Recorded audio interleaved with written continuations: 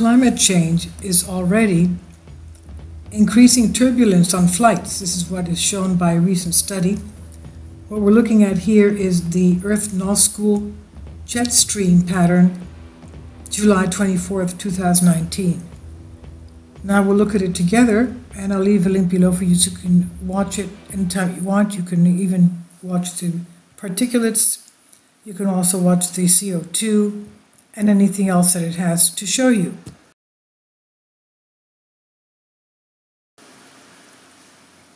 All right, here we are at the Atlantic Ocean, and I'll just keep it simple. This is the EarthNullschool. I'll give you a link. This is you can show various. You can even go back in time, and this is the temperature. You can see the difference in temperature.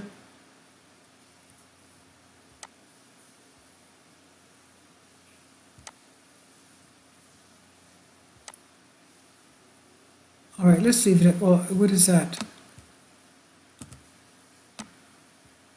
Okay, all right. What would you like it at? Let's leave it at the temperature. I think that's the best. Ocean.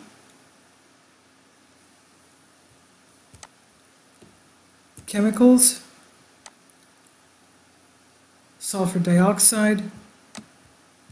That helps us figure out. It helps us figure out where we have various eruptions as well.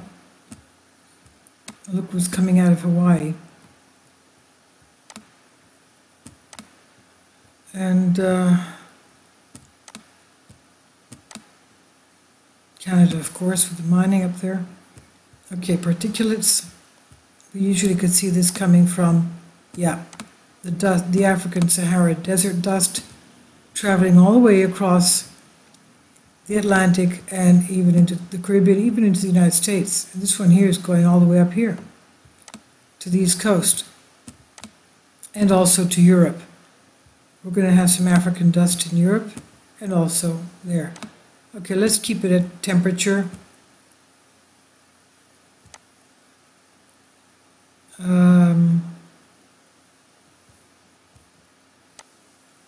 Temperature. How's that? Okay. And so this is on Science Alert. Andrew Friedman of Washington Post. Turkish Airlines Flight 1 had just 45 minutes left in its 8-hour-plus journey from Istanbul to New York City on March 10, when the Boeing 777 suddenly shook violently and plunged, injuring passengers and members of the flight crew. The plane made an emergency landing at John F. Kennedy International Airport, New York, where 28 passengers and 2 crew members were treated for injuries. This is according to news reports. That flight was cruising over Maine when it encountered severe turbulence, known as clear air turbulence because it occurred in clear skies without an obvious visual cue for the pilots. This is something else going here. Very strange, going over London, over England. You can see that right there. How's that? Okay, no cue for the pilots. Such incidents may become more common in the skies above North Atlantic due to changes in the wind shear as a result of human-caused climate change, according to the new study published Wednesday. One of the major causes for clear air turbulence is the wind shear, which occurs when winds vary in speed or direction with height. The new study published in the journal Nature magazine is the first to detect a statistically significant increase in vertical wind shear at jet stream altitudes across the North Atlantic. Changes here have been a significant influence on aviation since nearly 3,000 flights cross the pond of the Atlantic Ocean on an average day. The study focuses on the North Atlantic for 2 main reasons. It's the world's busiest overseas flight corridor, meaning this one here. They go like this, they come back like this, and they go over like this. Okay? The study focused on the North Atlantic, two main reasons: the world's busiest overseas flight corridor and flights crossing the ocean in this region are typically exposed to the polar jet stream for the duration of their flight, particularly during the winter. The turbulence research focuses on the main driver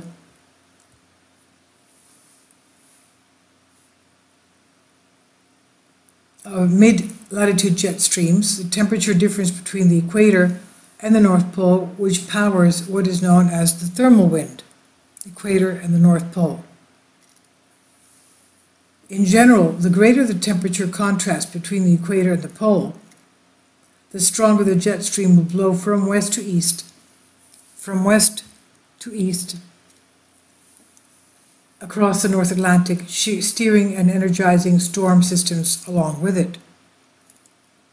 The new study by meteorologists at the University of Reading, that's in England, just about an hour's train ride west from England, from London, I know because my son used to go to university there, finds that at higher altitudes, including the lower stratosphere over the pole, temperatures have been declining in response to rapid Arctic climate change. Meanwhile, the upper troposphere above the equator features increasing average temperatures. This means the temperature contrast is increasing at these altitudes.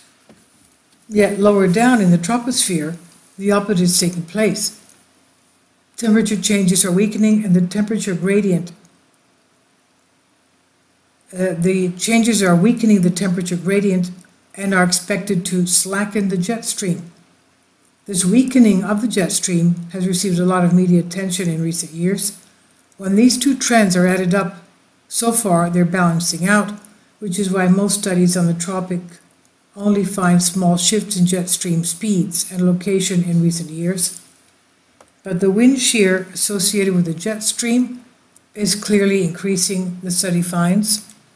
Quote, if the jet stream slows down in the lower atmosphere but remains unchanged in the upper atmosphere, then the shear in the upper atmosphere must have increased. This is what study co-author Paul D. Williams said via email.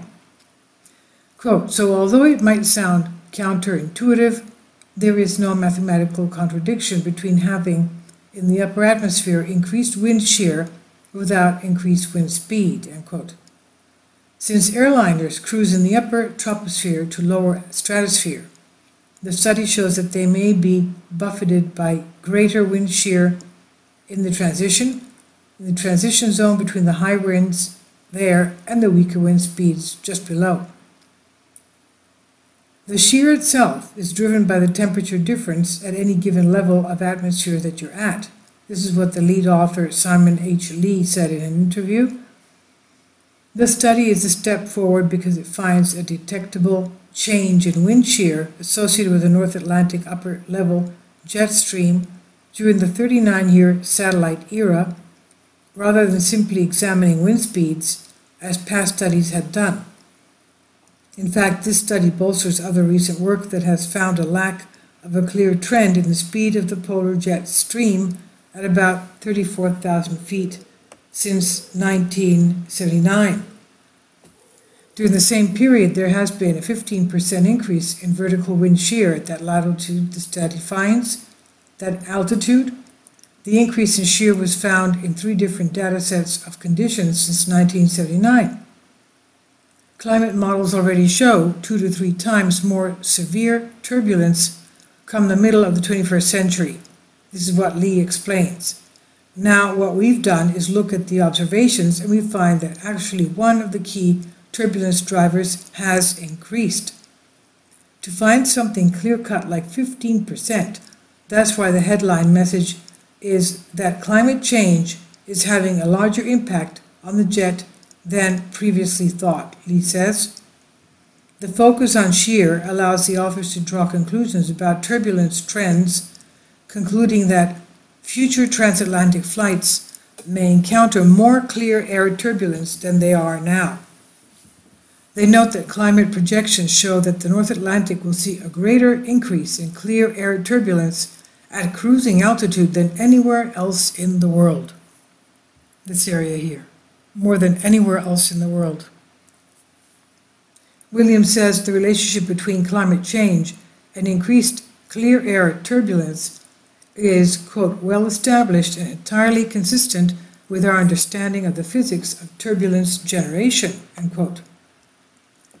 Judah Cohen, a meteorologist with AER, a Versic company, said the study appears to be consistent with other more recent publications on the topic and considers both impacts of Arctic amplification and upper troposphere tropical warming.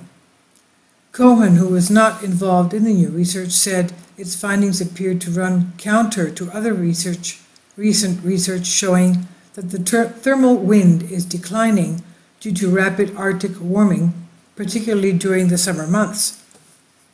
As for a message to nervous flyers who might not be looking forward to more turbulent skies, such as veterans of that ill-fated Turkish Airlines flight, Williams says that despite his understanding of what causes turbulence, Williams says he's right there with them.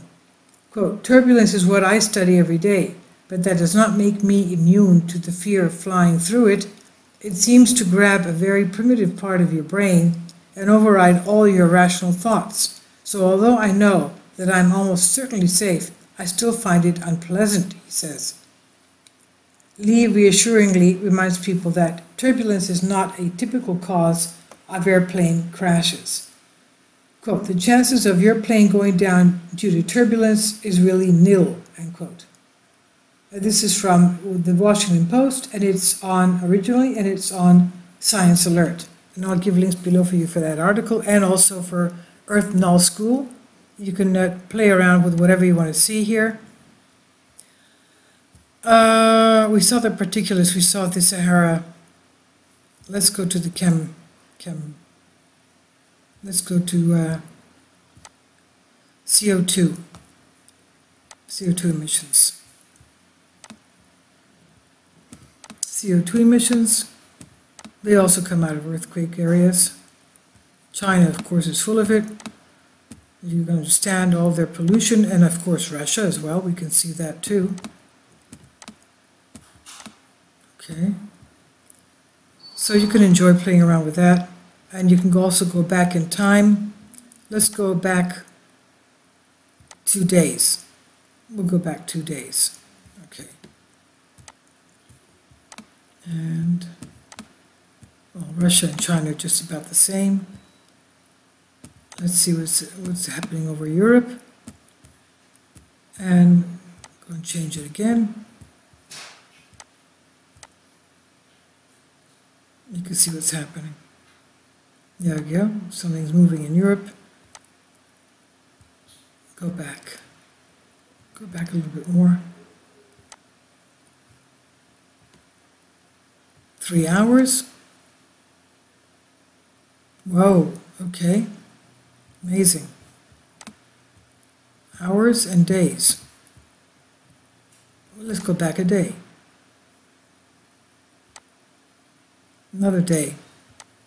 Another day. What's happening there? Look at that. Oh, amazing. Okay, so you can play around with that. It's fantastic. You can even switch the position of the Earth as to how you see it. Okay.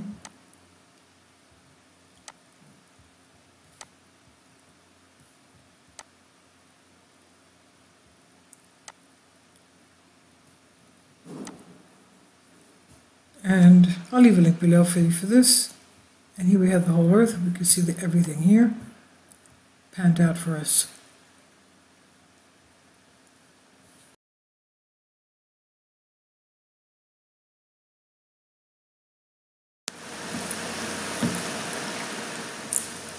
If you'd like to join me on my Patreon account, you will hear content not covered by mainstream media.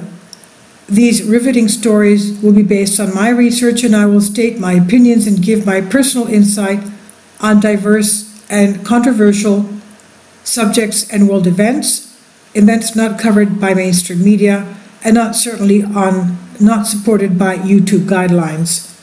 So whatever I have on my Patreon, most of those will not be on my YouTube channel. Please consider becoming a member today. more of the most significant and important videos will be on my Patreon channel.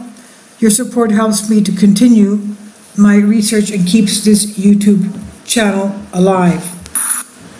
And we depend on your support, your generous charity, because we help economically challenged families here in Athens, Greece, in Kapota, and we also help the young generation with university tuition and the community around our church.